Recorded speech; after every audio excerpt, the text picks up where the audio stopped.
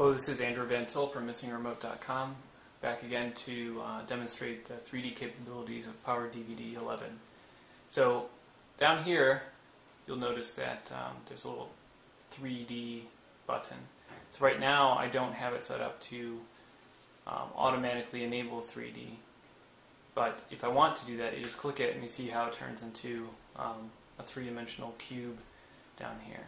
So I've already got a 3D movie in the drive, and over here we have resource monitor, which should show the let me move it up a little bit, should show the CPU over here, and then PowerDVD and PowerDVD 11 with their CPU numbers right there. So let's start up movie.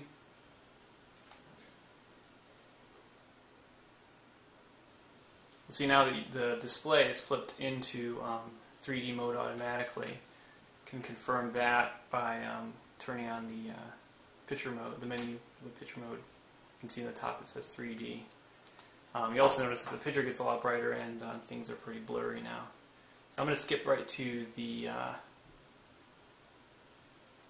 movie.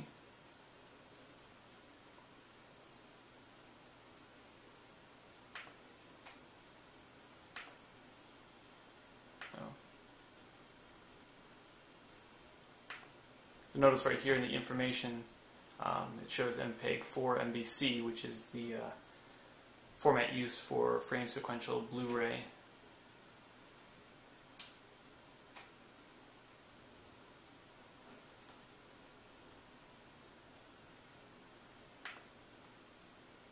Maybe we can select the menu. Still can't select the menu. There we go. So we'll just go to a scene.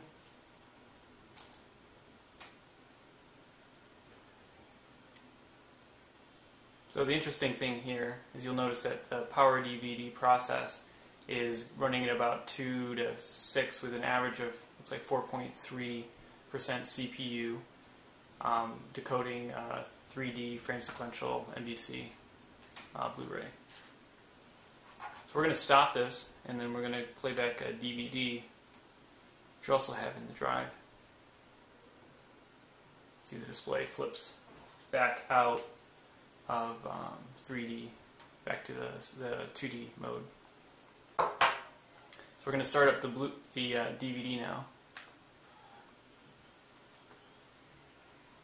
And now, because I have this 3D mode enabled, it's going to do a real-time 3D conversion. Oh, it flipped out. So let me turn it back on again and resume the disc.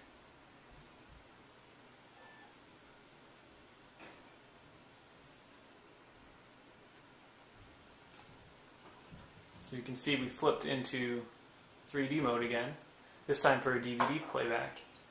And you can kind of see that the picture looks a little bit funky, which is normal when looking at 3D with, without the glasses on.